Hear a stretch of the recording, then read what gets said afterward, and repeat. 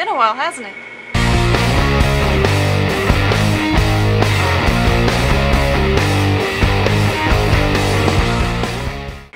Welcome to Smashie Reviews. In this video I will be talking about House on Sorority Row, but before I get into that I definitely need to say a few things.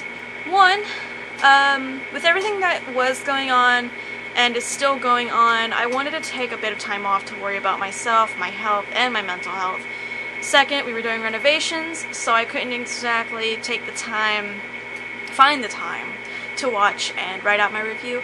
I have ADHD, so it's hard for me to keep my brain, like my mind, on one thing and one thing only and just talk about it straight up. I have to write it down, or otherwise I'm just stuck. I stutter, it's bad. So the glare that you see and have been seeing, I write all of my stuff out on Google Docs and I pull it up on my TV, which is behind my camera, and I read it. I try my best to not look at it all the time. Okay, now let's now I got all that out of the way, let's get to what you're really here for. In November 1982, House on Sorority Row had a limited theatrical release before expanding worldwide on January 21st, 1983. This movie stars Kathryn McNeil, Eileen Davidson, Lois Kelso Hunt, Janis Zido, Robin Meloy, Michael Kuhn, and Charles Serio, and of course more. This movie does have a reimagining called Sorority Row, which came out in 2009. And I also have seen that one too. The synopsis for this film is as follows. 7 sorority sisters throw a graduation party and play a prank that goes horribly wrong. Ending up with a dead body, they panic and try to hide it. But someone witnessed the crime and begins to murder them one by one in this cult classic. It is also deemed a cult classic. That's what I forgot to mention. Well, you know what's next. The movie starts off with young Slater giving birth in looked like an orphanage. Dr. Beck, after she gave birth, Dr. Beck, the doctor that told her, he tells her that the baby didn't make it. But later on, you know, it's revealed that the child did make it and he's living in a clinic. His name was Eric, and he suffered deformities and was mentally underdeveloped because Dr. Beck, the doctor that Slater would see, gave her an illegal fertility treatment, which, you know, in turn caused his deformities and his mental illnesses, this mental underdevelopment, which I'm gonna guess it kept him in a childlike state of mind. Yeah, I'm pretty sure that's what that means. Slater then grew up, got older, you know, after the whole thing with the birth thing and everything else. She grew up, got older, and is now the house mother? Den mother? No, that's Scouts. House mother? I think it's called the house mother of a sorority. Now, these girls at this sorority do not like Slater for the life of them. They just think she's too strict, too stern, and they decide to prank her after she tells them that they're not allowed to have a party for graduation, or, you know, just to go home. I'm gonna go ahead and mention now that she closed the sorority every year on June 19th, which is Eric's birthday, so she can bring Eric from the clinic to the house to live with her over the summer so they can celebrate, you know, his birthday and just spend time together. Now, she also slashed up Vicky's waterbed. Vicky is the brains behind the prank. She's the one that actually led it into full development. She organized the whole plot for the prank. Now, you know, sometimes you see this kind of thing. You know, people prank the person they hate, or they prank the person that deserves it, you know. So they decide to prank her, and it works at first. But Vicky ends up, you know, she's shooting blanks at Slater. Now, see, this is where I'm still thinking maybe she did this on purpose. She shot the gun again, not knowing that there was a literal bullet in the chamber, or in the magazine.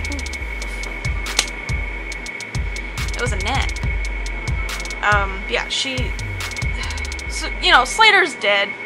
Because Vicky's dumbass mistake. So they hide her body, but in the most obvious and public place, there's a swimming pool that's, I think, behind the house. Behind the sorority house. Now, yes, the pool is, you know, dirty and murky and full of... It's green, you know, but someone could have easily cleaned it, like drained it and cleaned it and found the body if they had not have did that shit. So, unknowing to them. So, you know, unbeknownst to them, Eric saw the whole thing from the attic, and, you know, he saw them kill her and hide her body in the pool. So, you know, after seeing them do that, put 2 and 2 together right quick. Just go ahead and do a little math. What's the answer? You guessed it. So he slaughtered them all, except for one, but that is debatable and unknown, because the movie ended, because after the final girl, I'm gonna call her the final girl, because technically that's what she is, she threw him over the balcony. She threw Eric over the balcony. And, you know, you ever seen Halloween where you think he's dead, but then he opens his eyes and he gets up and walks off, he's not there? So, he opens his eyes, but then right then and there the movie ends, right? The movie ends. So, you know, it's debatable if she's alive or not. So yeah, the plot was, I'd say the plot was one of a kind. A prank, you know, goes wrong and you end up killing the person that you're pranking by accident or on purpose.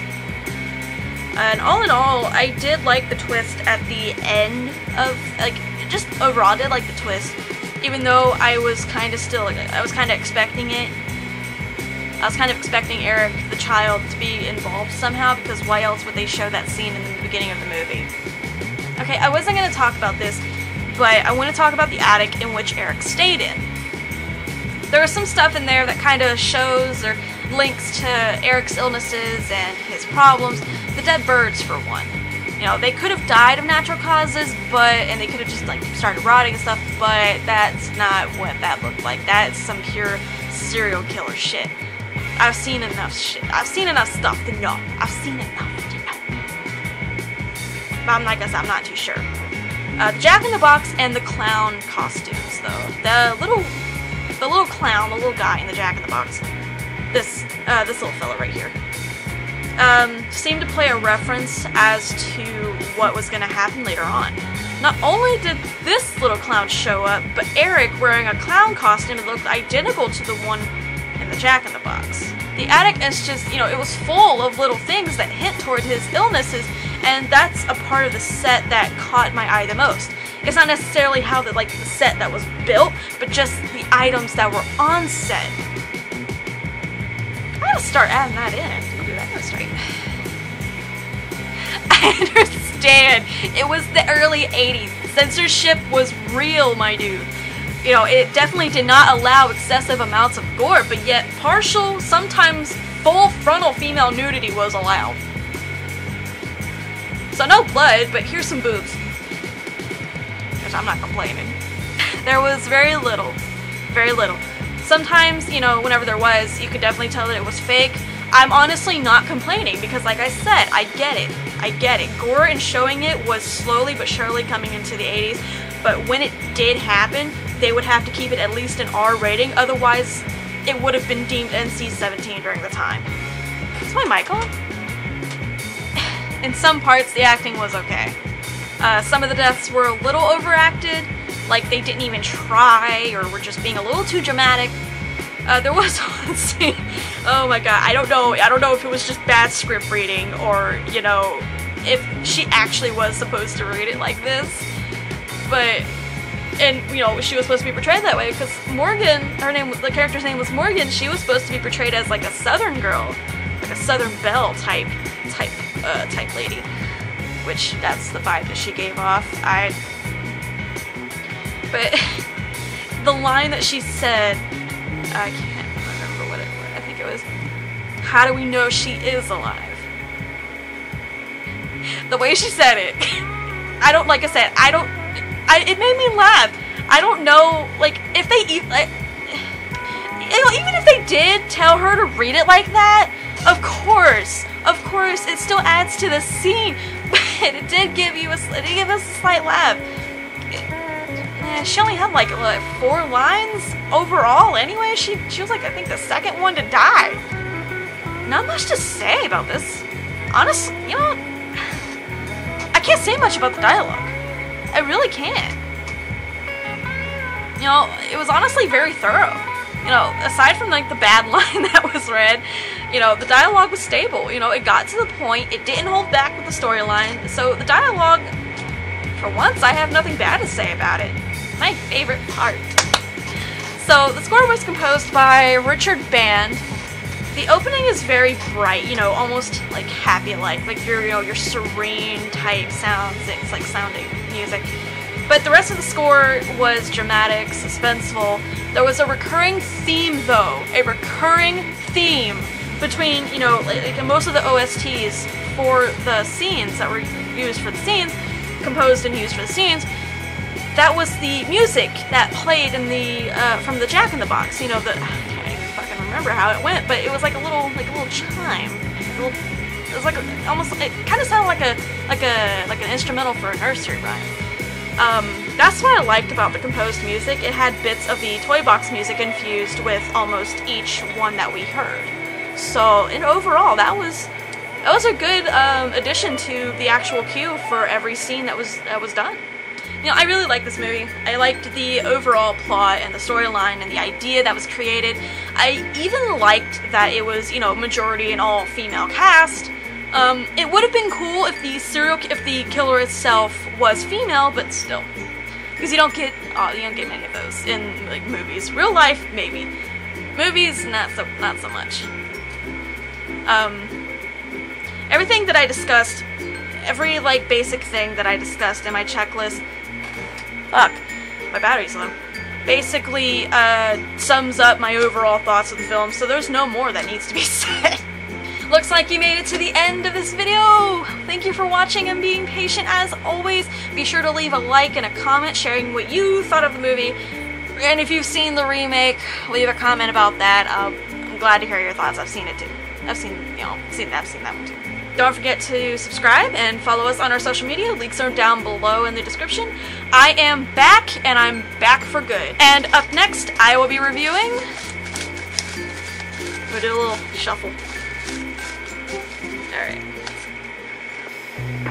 So yeah, up next, I will be reviewing Cyberstalking.